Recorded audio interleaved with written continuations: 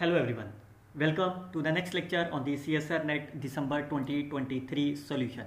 Today I will explain you how you can solve the complex analysis part B questions. Myself Dr. Harish Garg. You can follow my YouTube channel where you can find the playlist of the CSIR UGC NET and you can see the various PY question series as well as the other lectures with the help of the shortcut tricks explained. If you want to find the PY question of the complex analysis of the last 12 years, you can watch this lecture. If you are new to my YouTube video, you can simply subscribe my channel and scan and join my WhatsApp group for the various discussion. So let's start with this question. H is given to be here such that imaginary part of Z, that is y is greater than 0, is the upper half, such that f of z is e raised to power iota z. Then we all know what is the z is x plus iota y. So if I substitute here, it is iota x minus y. Then all is talking about the f of h. C minus 0 is a complete minus 0. So what is the f of h? Collection of all those z's such that y is my greater than 0. So I call this is my e raised to power minus y such that y is my greater than 0. Then countable convex set and here, because it is only the one correct option is there, and that could be very easy because you can simply start with a here. What is the absolute value of this? Absolute value of this. So this is my 1 and this is my e raised to power minus y. Now since y is my positive number, so this number will definitely be less than 1 because e raised to power is always be positive number. So it means f of h is bounded. That's over because there is only one correct option. So that is the correct answer of this problem. How many roots are there? So what theorem come in your mind when you talk about the number of the roots? That is the Cauchy theorem. Fine. What is that? If you have the two entire function such that f of z is greater than of g of z on the disk, whatever the disk is given to you, then f plus g and f have the same number of the roots. Fine. Now how you can find the f and g? Look at that on which the coefficient is my highest. What is the coefficient is? This one is the highest. So I consider this is my f. Fine. And the rest of them is my g. So what is the f of this over this disk? So that will be 50 less than equal to 50. Fine. What is the remaining of the g? It is less than or equal to 1 because this is my plus 40 plus 6 plus 1. So it is my 48. So clearly say f is greater than of g because f has a 50 value. So f is greater than of g of z.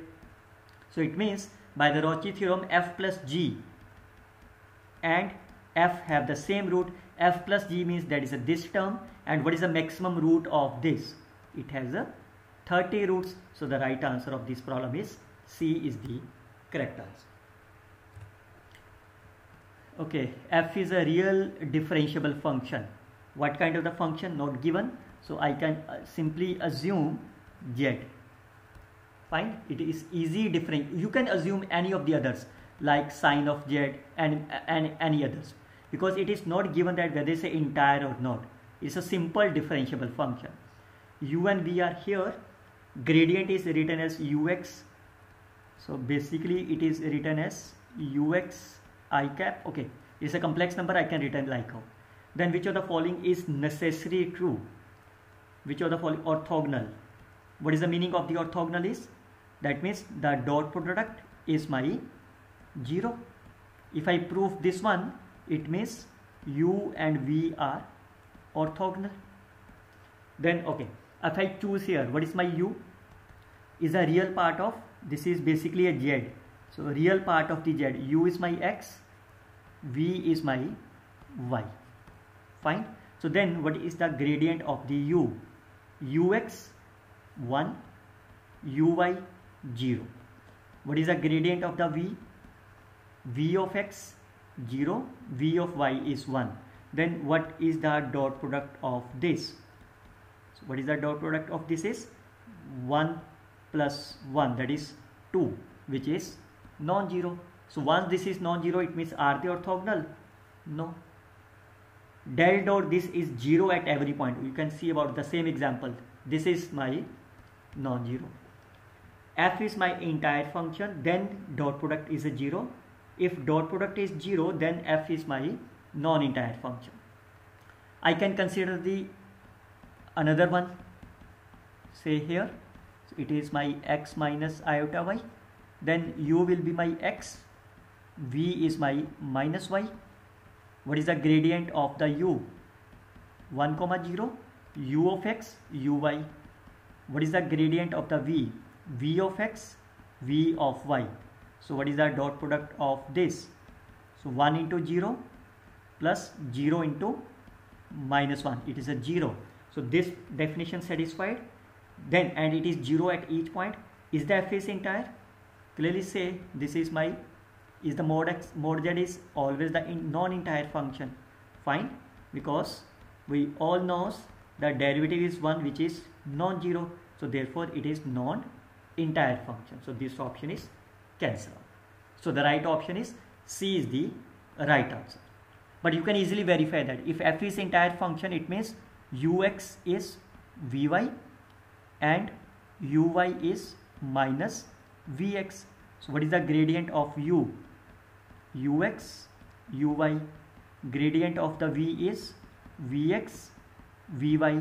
So if I take that dot product, it's a ux, vx, uy, vy.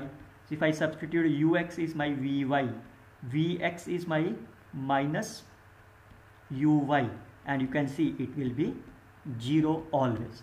So f is entire, then this is my correct answer of this problem. Okay, f is a n cross n complex entries, n is my here. Which of the following is my true? Is a invariant, okay, invariant subspace, invariant subspace, invariant. All the eigenvalues are my real. This is clearly, if I choose n is my 4, fine. So then I can choose any of the complex entries like iota, iota, iota and iota. Rest values are my 0. Fine. So clearly say what are the eigenvalues? Eigenvalues are my iota, and you can see all eigenvalues are my real number. So but none of them is a real number. So this option is cancelled. Fine. Now the rest of the options are my invariant. Fine. What is the invariant means? If you have the mapping T from the vector space V to V, then W is the subspace of the V. This is my subspace. We called this is my invariant if you prove that this is the subset of here. Fine. Now if you look at that, A is my n cross n. That means Cn to Cn. So T is basically my A. So your target is to prove A, W is the subset of W. Fine. If you prove this one, then you can say W is my invariant subspace of Cn. Now what come in your mind when you look about the matrix? Firstly, identity matrix. Fine. If you take A is equal to I, does this property satisfied? Which is a W, it's always a subset of this. Fine. So what is the meaning of that? This A, that is basically identity, is my invariant subspace. Fine. So look at that. A does not have any non-zero invariant. So clearly say this is my non-zero, and it does not have, but I can prove that it's a subspace. It's a invariant subspace. So this option is cancelled. Now out of the second and fourth, A square, again he said does not. So what is my A square? A square is again I. If I take A is equal to I, then A square is again I. Then again I can say IW is the subset of this.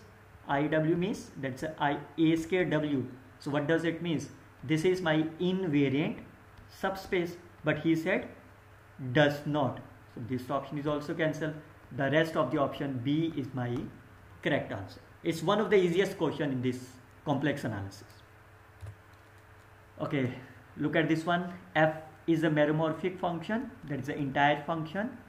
open set, F has the no zero and the no pole on the C.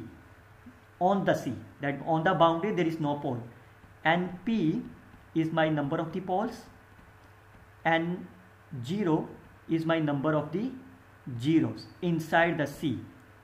Okay, this is the pole of the F, zeros of the F. Then your target is to find here. What is the theorem you have to use? Augmentative principle. What is the augmentative principle suggested you? That means that derivative over F, this will be number of the zeros minus number of the poles. This is my zeros and this is my pole. Fine. But if you look about that, here instead of the Z, the function is my Z of F. If I consider this is my H. Fine. So then how many poles are there? How many poles of the H? Because if you multiply the Z, the pole the same as the pole of the F. This is my NP. So what is the zeros of the H? So if you multiply with the Z, so definitely this is my zeros of the F plus 1 because of this quantity. So that means if you look about these options, how many N? Number of the poles, number of the zeros minus number of the pole. This is the right answer of this product.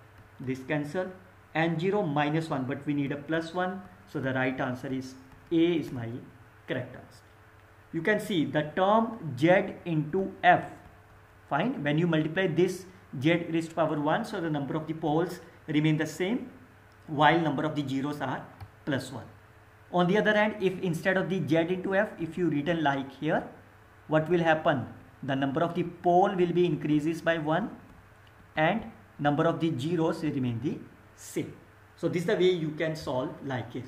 Definitely number of the pole will be increased by 1 depending F has already a 0 pole inside. So the right answer of this problem is A is the right answer. You can scan and join my WhatsApp group, and I hope you can like and comment on my video because all the shortcut tricks is explained. We will see the next lecture on some more questions. Till then, you can like, share and comment on my video. Best of luck, students. Happy learning.